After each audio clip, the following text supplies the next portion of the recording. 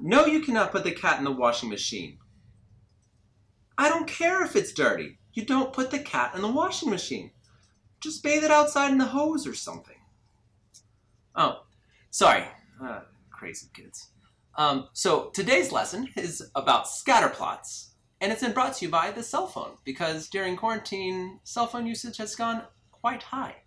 Take a look at some of your teachers on their cell phones.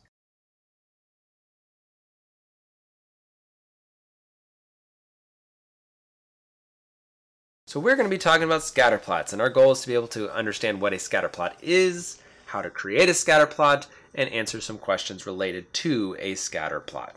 So that's what we're going to be covering. So let's get to it. So this is an example of a scatter plot. And a scatter plot is a type of graph that shows the relationship between two sets of numerical data. So it's very similar to when we did our coordinate graphing. So it's basically the same thing. You have your x-axis and you have your y-axis. And so in this one, this is an example, we're talking about ice cream cone cells. So you have the x-axis is going to be represented by the temperature. The y-axis is going to be represented by the number of ice cream cones sold or the amount of money that they're going to make for the ice cream cells. So this is, a graph. Basically comes down to it. Now the numbers are not spaced the same like we would in a regular graph on a coordinate plane, but this is essentially going to run the same way. So this is temperature in Celsius, that's why 0 degrees or freezing, which is 32 degrees Fahrenheit, is going to be here. And then the warmer it is, the more ice cream cone cells we have. So it is also related to input-output table. So you can see like this input-output table, just like when we did coordinate graphs, you can use an input-output table. So these are those dots. These right here represent all the dots that are here, right here. So you have your X and you have your Y. And just like on coordinate graphs, you can see your input-output tables could be horizontal as well. Both of them work. So the temperature again represents the x-axis and these represent the y-axis. So 0 degrees Celsius, $5. So if we look at our chart, 0 degrees Celsius, $5. But these aren't all in the same order, but it's going to be kind of like this. Now there is no rule for this input-output table. You're just basically graphing these numbers. So if we have 12 and 5/10 degrees Celsius, $30. So we would go to our graph, 12 and 5/10, which is going to be this number right here, this line, and then you can put your dot up here. So that's basically it. That is a coordinate graph. So let's go ahead and practice making our own. So I want you to go ahead and draw this little graph on your piece of paper. If you already have some graph paper, you can use that. That would be perfect. If not, you can just draw some lines like this. You're going to have your x-axis and you have your y-axis, and we're going to talk about the number of phones owned by age. So this is going to represent, the x-axis is going to represent the age, so how old you are. And I just skipped every other one, so we know that each one of these is going to represent 5. So 5, 10, 15, 20, 25, 30, 35, 40, 45, 50. If you want to add those numbers, you can. I just did every other one, knowing what those were. And then on the y-axis, we can see the, the number of phones that we have. So 2, 4, 6, 8. And then again, I skipped every other one, so I didn't have to do as much, and it makes it a little easier to read. So you're creating this. If you haven't already, pause and finish creating this. So our goal is going to take this input-output table, this information here on this chart, and I want you to plot those points on this graph that you just created. So I want you to go ahead and think about this. And remember, we're always going to do our x-axis, move to our x-axis, then you move up. So I'm going to move 10, find 10 on the x-axis, and then move up that many for the y-axis. Okay, so hopefully you paused it. If you see here, we have 10, 0. So I went over 10 and up 0. So that was this coordinate graph here. Okay. Next, we had 32, 10. So I went over 32, which is not quite to 35, so that's why it's in between. Over to 32, up 10. So a 32-year-old had 10 phones. A 45-year-old had 14 phones. So 45, I'm going to go over to 45. I'm going to 45, up to 14. Another person that was polled, 36-year-old, had 6 phones. So I'd go over to 36 right here and then put 6. Up 6. 12, 2. So a 12-year-old had 2 phones. I don't know why a 12-year-old already had 2 phones, but they did. So 12 and then up 2. And then an 18-year-old had 3 phones. So an 18-year-old up 3. Yeah, pretty easy, right? And a 24-year-old had 6 phones. So we'd go over here, 24, up 6. All right, so that is basically it. That is all there is to a scatter plot. So you can actually see this would be considered a positive correlation. So it correlates, it's positive. You can see for the most part, when people get older, they have had more phones in their life. So if it went the other direction, it'd be called a negative correlation, which you don't really need to know this. And if it didn't have any correlation, it would just be all over the place. But that's neither here nor there. That's just an example. All right, so now let's go ahead and make another one. So we're going to look at this one. And this is going to be our example. You do not have to draw this one, but I'm going to ask you some questions. So in the beginning, we talked about how your teachers have been on the phone more. So during quarantine, how much time do we spend? Now, if we looked at pre-quarantine, our time on the phones would be a lot less, but now that we're home a lot more, we're on the phone a lot more.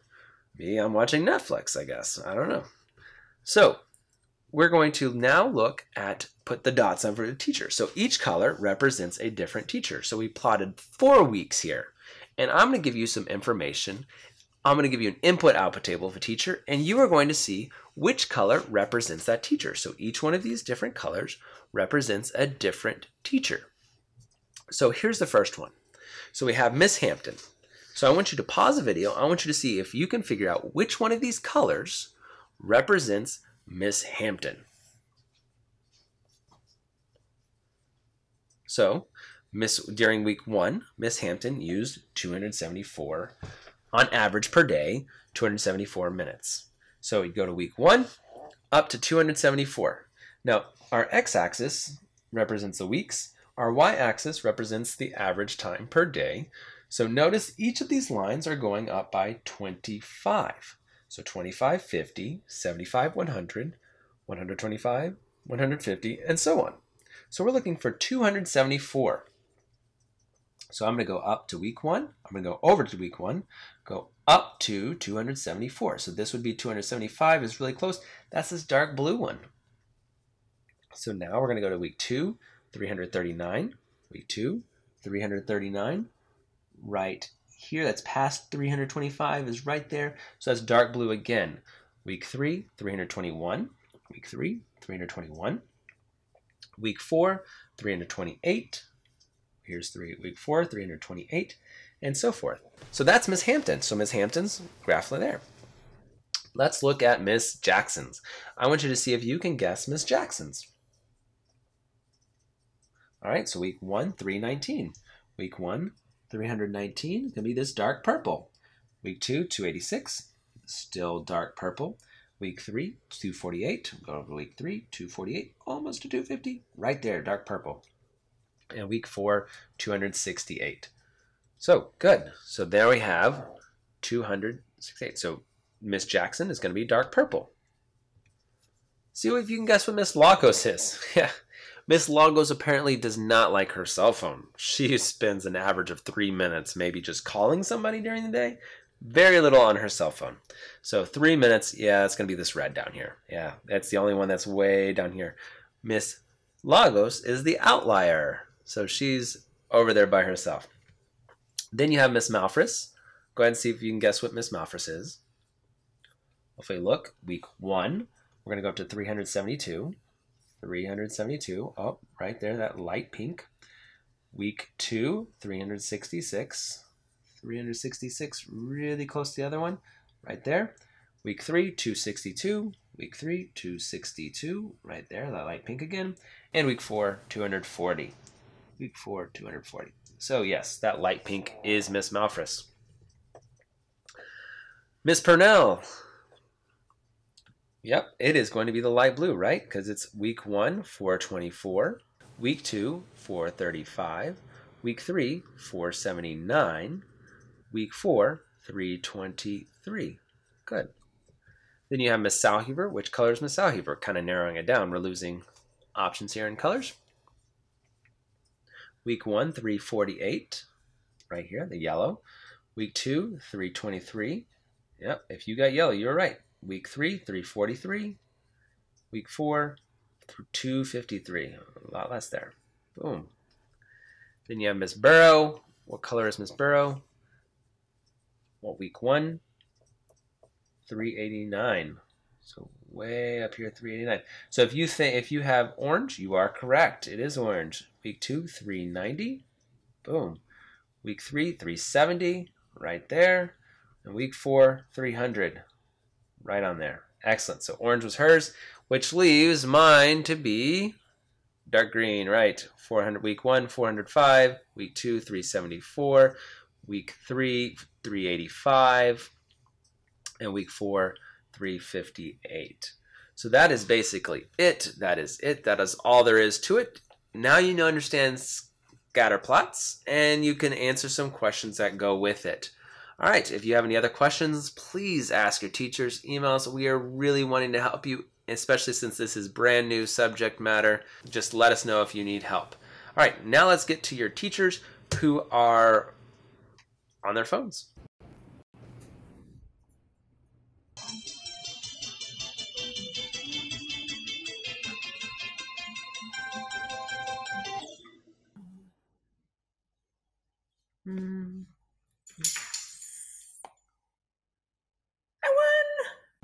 Hey, Miss Purnell, you ready to go run? Just 1 minute. I just need to finish this email real quick. Oh, that's not email. Well, I mean, I'm just trying to beat this level, just crushing it over here in this candy world. You know what I mean?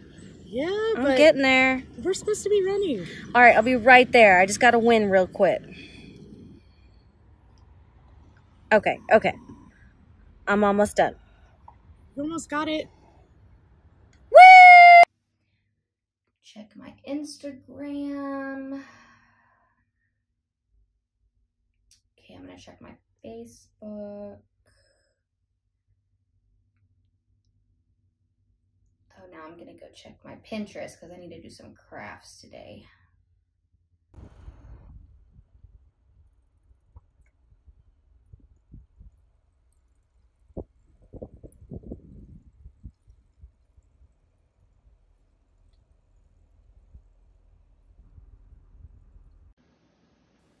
What should we have for dinner tonight? How about chicken? No more chicken. Tortilla soup? It's too hot for soup. How about spaghetti? You love spaghetti. Didn't we just have spaghetti? I've got it. Tacos. Yeah, everybody loves tacos.